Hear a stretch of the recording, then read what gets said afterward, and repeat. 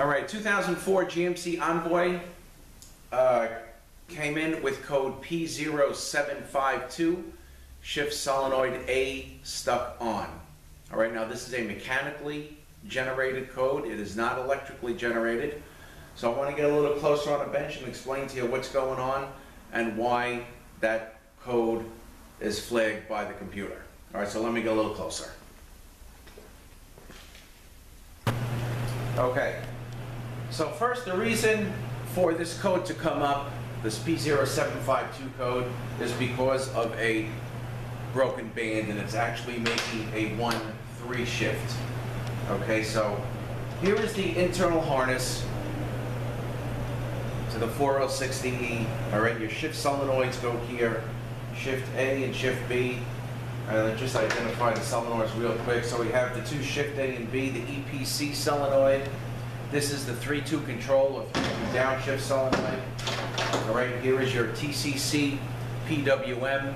And just a quick tip on this, you know, these snouts on this particular solenoid, this TCC PWM, they like to crack. All right, that you may not be able to see that. So if you ever get a code of that 1870 or in the later ones, the 894, definitely change that solenoid because that could be one of the reasons why that code shows up. And this is the regular lockup solenoid. Okay, so we have your shift solenoids hook up here. Okay, this sticks through the case, and then the external harness gets plugged into here, and the shift solenoids get powered up. I believe it's through pin E, it's a fused wire. Okay, so they get powered up through that, and to turn the solenoids on and off, the computer supplies the ground. Okay, so when the solenoid is on, you're going to have 0 volts on the voltmeter, and when the solenoid is off, you're going to have 12 volts on the voltmeter. And if the computer sees anything other than that, it's going to flag an electrical code. Okay, but electrically the solenoid was fine.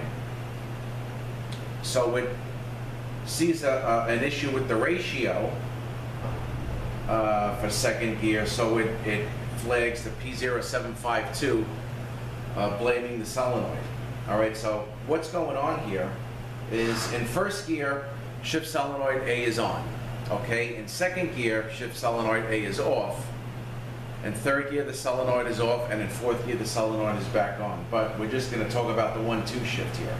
All right, so it's on in first, off in second. So we're in the car, we're driving.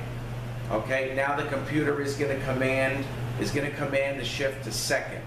Okay, so it takes the ground away and turns the solenoid off, and it can see that, and all that is fine. But what it's still seeing is a ratio for first gear. So we got a command for second gear, a command to shift into second gear, and we're still seeing a first gear ratio because of the broken band.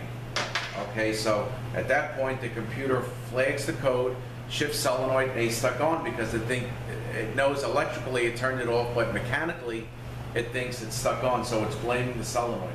Okay, now it can be a solenoid problem. You know, if you have like a lot of debris in the pan, or if something's breaking up, clutch is flaking off, it very well could block up the solenoid, causing the problem. It could also be a shift valve problem.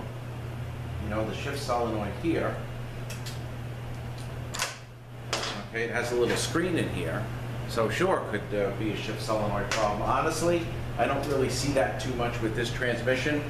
Whenever you have this particular type of code being a solenoid problem, some people like to try when they come in, you know, they take it to AutoZone or wherever they get the car scanned, and they get this code.